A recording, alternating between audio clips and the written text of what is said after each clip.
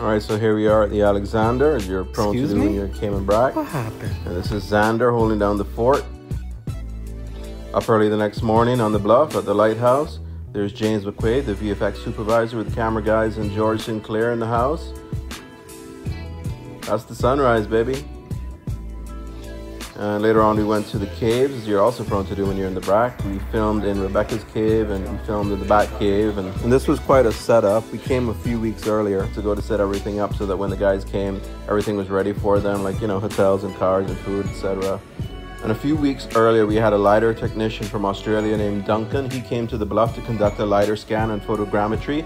Basically, the LiDAR captures the precise size and shape of the Bluff, and the photogrammetry gets like the textures, but the purpose is to create a highly accurate 3D model of the Bluff so that they could use it in the film. Day 2.